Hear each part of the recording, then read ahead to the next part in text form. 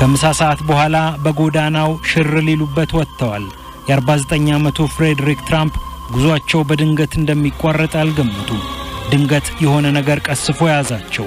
ወደ ቤታቸው ሄዱ። አልጋቸው ላይ አረፍ እንዳሉ የጠሩት ረፍት አቤት ብሎ እስከ ወዲያኛው ወሰዳቸው። የአሁኑ የአሜሪካ ፕሬዝዳንት ዶናልድ ትራምፕ አያት የሆኑት ፍሬድሪክ ትራምፕ በስፓኝ ጉንፋን ተጠቅተው ስለመሞታቸው ሀገር ያወቀው ከጥቂት ጊዜ በኋላ ነበር። የጉንፋን በሽታው በአሜሪካና በዓለም ቆየ። እንደ አውሮፓውያን አቆጣጠር 1918 ፍሬድሪክ ሞተው 1919 ላይ ደግሞ ያልተጠበቀ ነገር ሆነ። የመጀመሪያው የዓለም ጦርነትን በሰላም ለመተካት ለሰላም ስምምነት ከሀገር የወጡት ፕሬዝዳንት ውድሮ ዊልሰን ፓሪስ ሆነው ጉንፋኑ በረታባቸው። የአሜሪካው ፕሬዝዳንት ሐኪም ተራ ጉንፋን ነው ቢልም የስፓኝ ጉንፋን ወይም ስፓኒሽ ፍሉ እንዳጠቃቸው ግልጽ ሆነ። ለሰላም ስምምነት የሄዱት ዊልሰን ጉንፋኑ ሰላም ነሳቸው። አካላቸው አልችል ብሎም ወደቁ።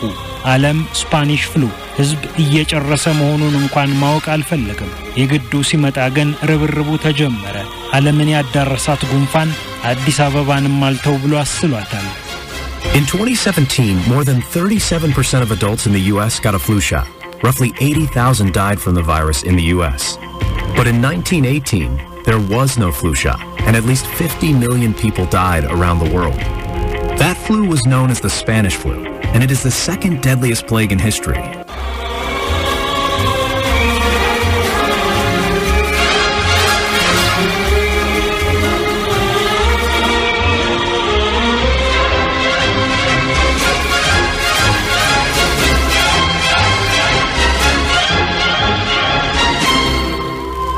ለአውሮፓውያን አቆጣጠር ከ1914 እስከ 1918 የተደረገው የመጀመሪያው የዓለም ጦርነት በትንሹ ከ16 ሚሊዮን ያላነሱ ዜጎችን ቀጥፏል።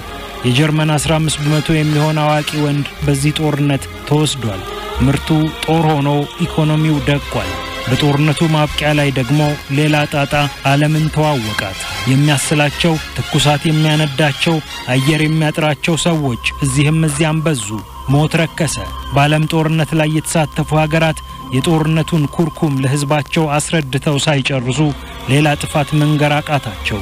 በመሃሉ ግን አንድ ደሴት ተገኘች። ስፔን በዚያ ክፉ ጦርነት ከማንም ወገን አልቆመችም። ከማንም ጋር ነፍጥ አልተማዘዘችም። የስፔን ጋዜጦችም ይሄንን ዘግቡ፣ ያንን ቁረጡ፣ ይሄንን ቀጥሉ የሚላቸው መንግስት አልነበራቸውም።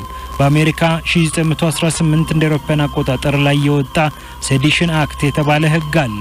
በመንግስት ላይ ክፉ ወሬ ማስወራትና ጦርነትን ማደናቀፍ አይቻልም፣ ወይም የፈለገ 20 ዓመት ይቀጣል ይላል ህጉ። በእንግሊዝ ጀርመንና ሌሎችም የጦርነቱን ጉዞ ማደናቀፍ ያስቀጣል። ስፔን ግን የዚህ ዕዳ ተሸካሚ አልነበረችምና እውነት ተናገረች። እንዲህ አይነት ጉንፋን የሚመስል በሽታ ደርሶብኛል ስትል ለዓለም አወጀች። ካለመደበቋ የተነሳ የስፔኑ ንጉስ አልፎንሶ 13ኛ በበሽታው ተጠቅተዋል ስትል ገለጸች። አሜሪካና ሌሎች የአውሮፓ ሀገራት በእነሱ ማጀት የሌለ ይመስል ስፔን እንዲህ አይነት በሽታ ገብቶባታል ብለው ዘገቡ። በሽታውንም ሐቁንም በተናገረች የስፔን ጉንፋን ስፓኒሽ ፍሉ ሲሉ በሽታውን ሰየሙት። ነገርየው ግን ተደብቆ ሊደበቅ አልቻለም። አንዴ ጀርመኖች ናቸው ያመጡብን፣ ሌላ ጊዜ ከቻይና ሻንሺ ነው የተነሳው ተባለ። የሰው ልጅ ግን መሞቱ አልቀረም። ሞት ብቻ ሳይሆን ሬሳን የሚያነሳ እስኪጠፋ ድረስ ዓለም ተቸገረ። አስክሬን በመኪናና ጋሪ ተሰበሰበ። አስታማሚ አይደለም ቀባሪ ጠፋ። በአሜሪካ ብቻ 675,000 ሰው ሞተ። በጥቅምት ወር 1918 እንደ አውሮፓውያን አቆጣጠር የሞተው ሰው 195,000 ሆኖ ተመዘገበ። ይሄ በአሜሪካ ታሪክ ብዙ ሰው የሞተበት ወር ተብሎ ተቀምጧል። አሜሪካ በ20ኛው ክፍለ ዘመን ሙሉ 675,000 ያህል ወታደር ሞቶባት አያውቅም። ከዚያም የማይቀረውን እውነት መጋፈጥ ተያዘ። ሳን ፍራንሲስኮ የፊት መሸፈኛ የማያደርገውን $5 ቀጣለሁ አለች። ንጽህናችሁን ጠብቁ የሚል መመሪያ ወጣ። የስፓኝ ጉንፋን ክትባት እስኪገኝ 20 ዓመት ወስዷል። በመላው ዓለም ግን 500 ሚሊዮን ህዝብ ተይዞ ከ50 እስከ 100 ሚሊዮን የሚገመት ህዝብ አልቋል። የወቅቱ 1/4ኛው የዓለም ህዝብ በስፓኝ ጉንፋን ተጠቅቷል። ኢትዮጵያም ይህንን ክፉ በሽታ ተቀበለች። Today, we know the flu is a highly contagious viral infection that spreads to the nose, throat, and sometimes the lungs. Symptoms such as fever, nausea, aches, and a sore throat are all standard. It's a terrible, possibly fatal disease that confines the afflicted to bed for days. But the 1918 flu was worse.